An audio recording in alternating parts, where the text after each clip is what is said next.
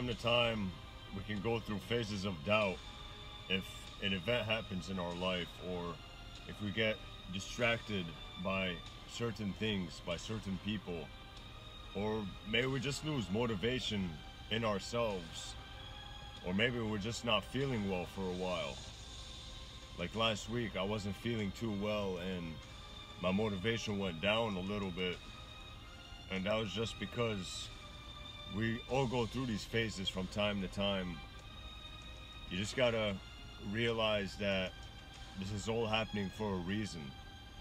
So if you're going through a tough time, if you're not feeling well, if you're feeling distracted, all you have to do, always remember what you want, always remember who you are, always remember to believe in yourself and stay focused on what you really want, because all of this is happening for a reason, and it's there to serve you.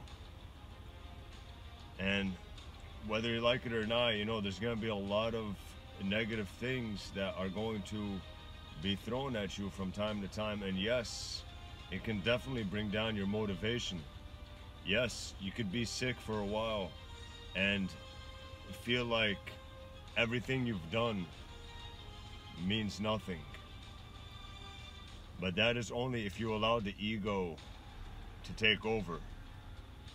That is only if you begin to lose faith in yourself. Because at the end of the day, it all comes down to this. Where's your heart at? How much heart are you putting into every single activity that you're doing?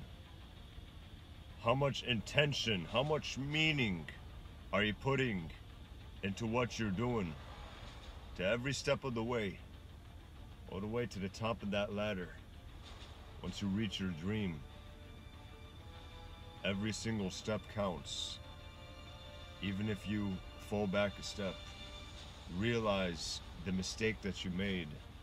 Be aware of the surroundings, of the people around you, of what is distracting you, of why you lost motivation.